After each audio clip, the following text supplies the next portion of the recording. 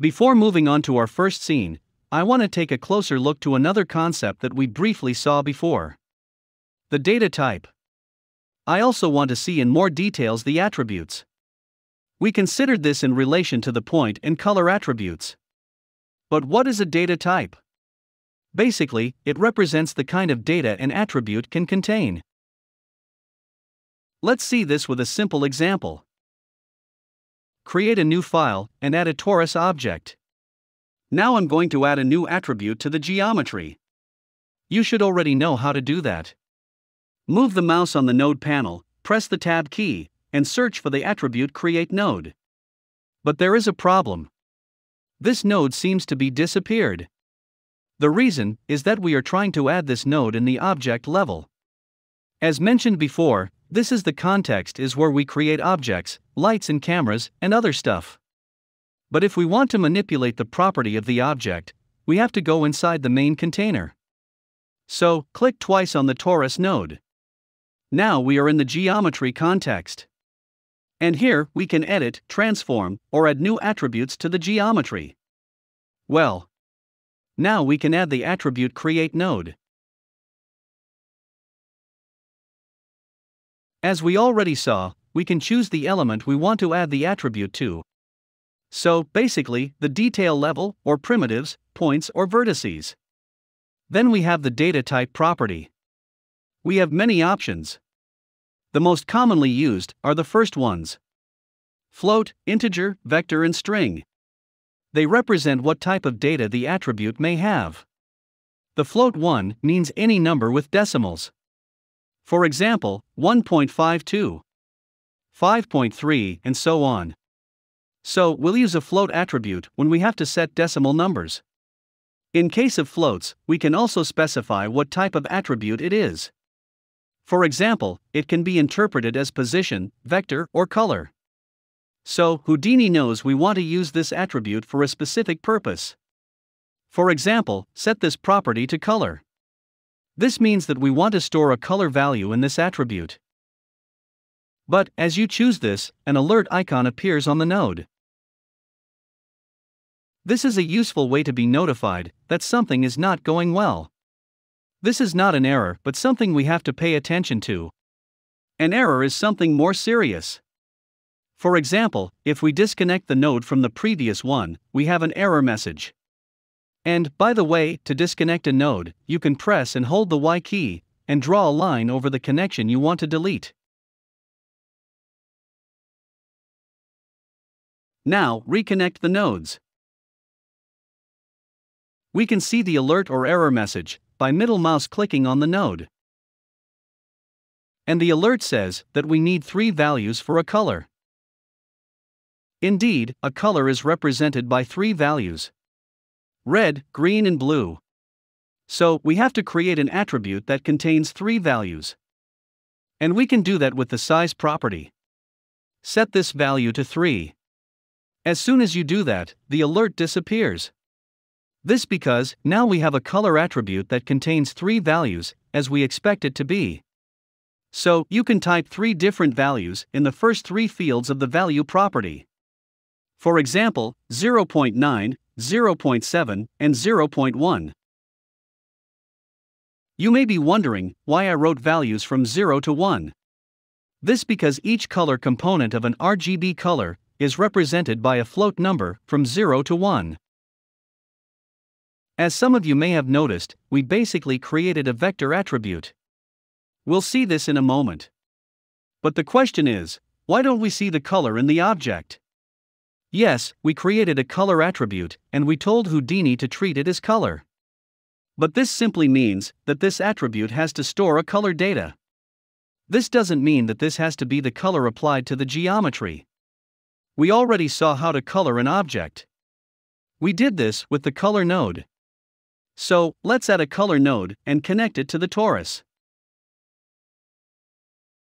Again, here we have 3 fields. If you type some values here, for example 0.1, 0.8, and 0, the torus turns green. So, what is the difference from before? If you click with the middle mouse button on this node, we have the CD attribute. And we already saw this in the previous lesson. This means that the native name for the color attribute is CD. Well, let's go back to the attribute create node. As attribute name, type CD. The torus turns orange. And this because now we are overwriting a native attribute that in this case represents the color. So we learned that we can create a new attribute from scratch. Or we can overwrite an attribute that already exists. Indeed, if you open the Info tab of this node, we have the same CD attribute as in the Color node. The Color node is simply a fastest way to set the color of an object. Let's do another example. In the same Info panel, we also have the P attribute, that is the position. And we have also seen this before. As a simple exercise, you should try to manually change the position of the points with the same method we just saw.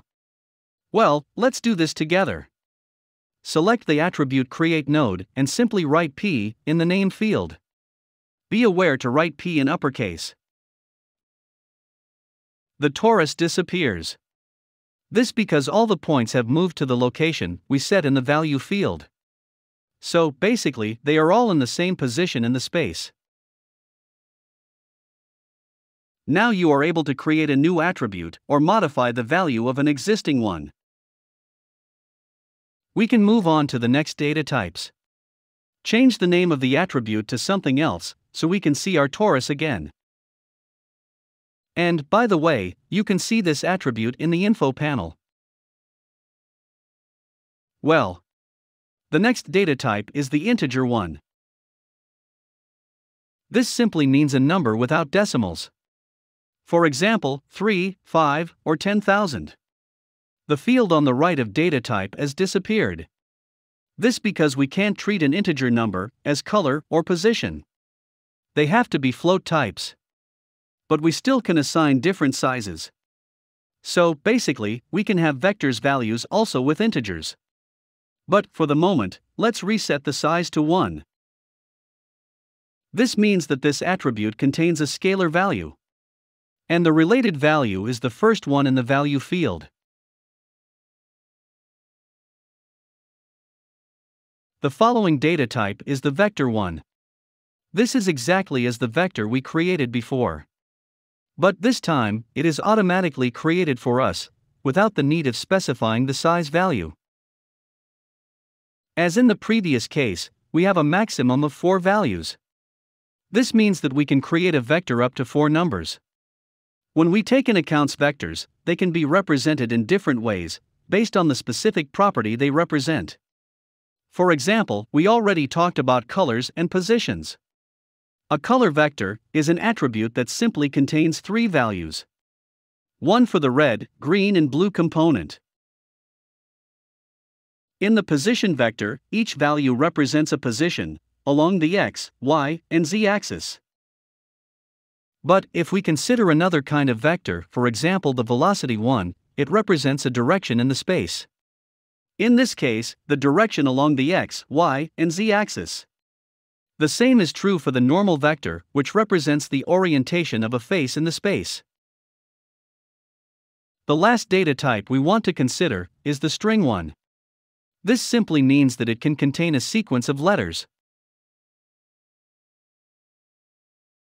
Now we can move on to create our first scene.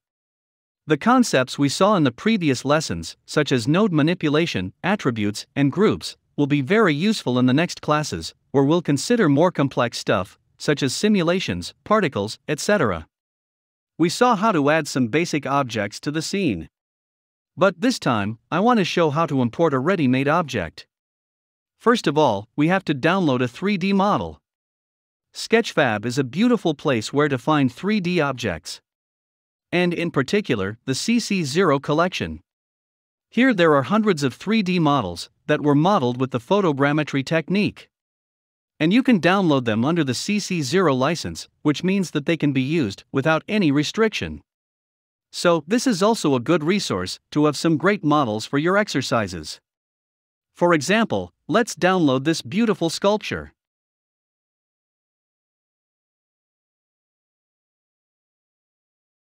In this case, it is in the OBJ format. Once downloaded, you generally have two folders: Source with the 3D object and the Textures one. Now, create a new file. The better way to organize your work is by creating a project folder. You can do that by selecting New Project from the File menu. You are prompted with a window where you can choose which folders you want to add to your project. We can leave them all for now. In the Path field in the top of the window, choose where you want to store your project. Also, give a name to the project. There is also a note saying that the $job will be set to the path you chose.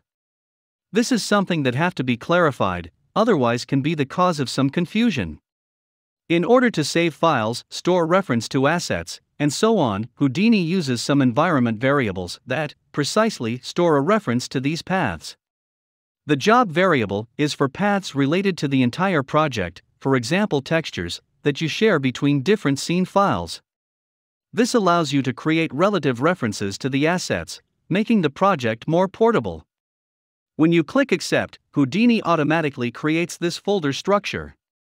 And we have folders to save textures, geometries, video, and so on. So, you can copy the 3D object you downloaded in the Geo folder and the textures to the Text folder.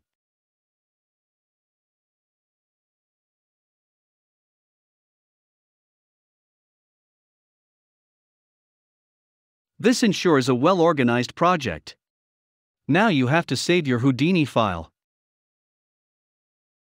As you can see on the left of the window, you have the job variable. This automatically points to the project folder you just created.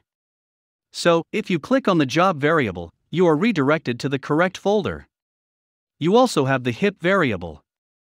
This refers to the location where you save your Houdini scene files. Generally, it is a good idea to save them in the same folder as your project. But you could save them in another location. And this is the reason why we have this additional variable. If you save the scene file in the project directory, Houdini automatically sets the HIP variable to the same path as the job one.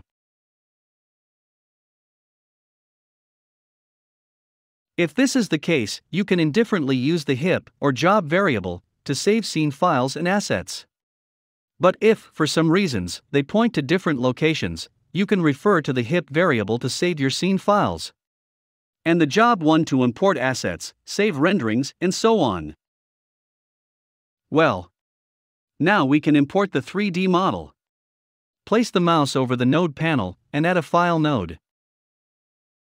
For the sake of simplicity, from now on, I won't repeat each time to press the Tab key and search the related node. When I'll say to add a particular node, you already know how to do. The file node can be used to import a model in Houdini.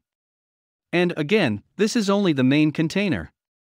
So, double-click on the node and select the file node inside. In the Geometry File field, you have to select the object you downloaded. As we saw before, choose the job variable and select the 3D model inside the Geo folder. In the Geometry File field, the file path is relative to the job variable. You can see the path of these variables by clicking the Aliases and Variables item in the Edit menu.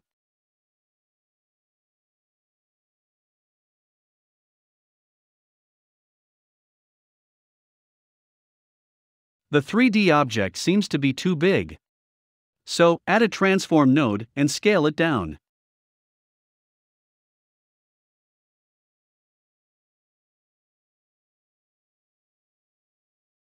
Based on the display options, you could have a sort of chessboard on the model. This represents the UV map of the model. An UV map is basically a way to say Houdini how to wrap a texture around an object. We can disable it by clicking on the related icon. Now we want to add a plane where to place the sculpture. In order to do that, press the Control key and then click on the grid icon. The Control button ensures that the grid is placed in the center of the world. Notice that when you added the grid, a new node was created in the object level. Now, move the sculpture above the plane. It can be useful to switch to the front or any lateral view. You can do that by clicking on this button and then choosing the view you prefer.